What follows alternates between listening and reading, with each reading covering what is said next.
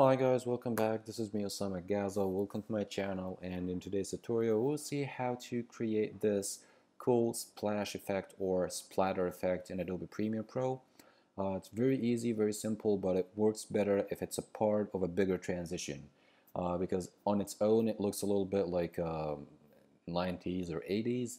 But it's really cool trick and simple, so I thought why not just showing it to you guys, and yeah, let's see how we can do that.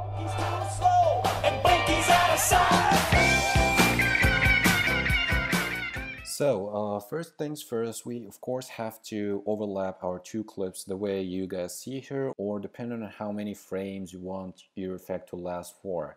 Alright, this is the clip I want to transition into the first clip. So the first thing I'm going to be doing is looking up for something called transform.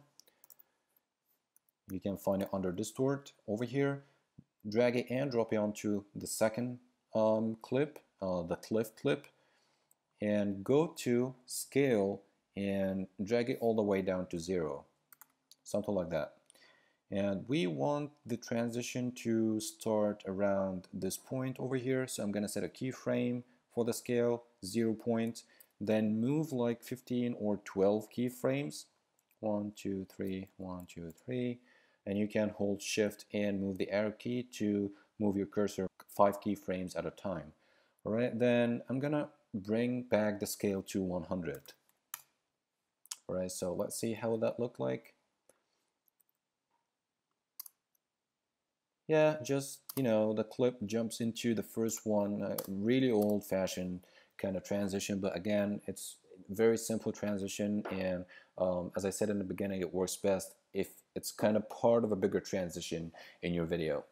Alright, the second thing here I'm going to be doing is activating the shutter angle just to make it a little bit blurry instead of this straight flat look, and increase this value to 360. So now it looks something like that, a little bit blurry, as you guys may notice here, which is so much better actually.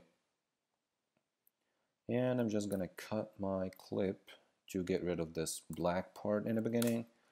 So yeah, now it looks so much better.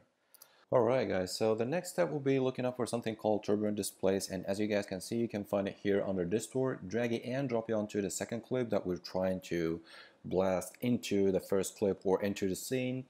And now we're just going to set up a few keyframes and trying to match it up with scale keyframes here. So I will be going to, first of all, the beginning of my clip and try to set up the amount to something around 500, like really high, 500 or 600, something like that. As you guys can see, it started, spreading throughout the canvas or the screen already. Then increase the size a little bit. Then we can play with the offset a little bit, but after we finish this.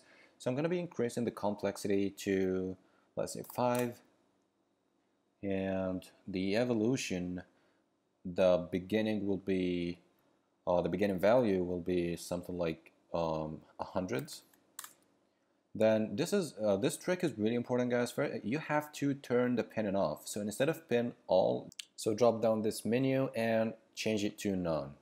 Alright, so these are the beginning keyframes, guys. Like everything we set up here is the beginning of our transition. So I'm gonna set a keyframes for the size, offset, complexity, and evolution.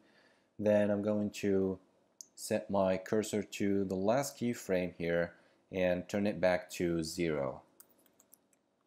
0, 0, and it doesn't really matter, just hit the reset button over here, the reset parameter, then turn the complexity back to 1. 1 is the lowest value, and the evolution to 0.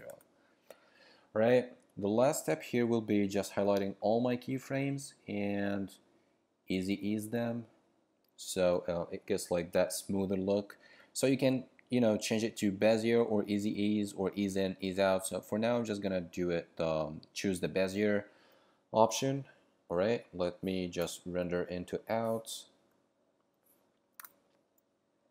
sequence, render into out.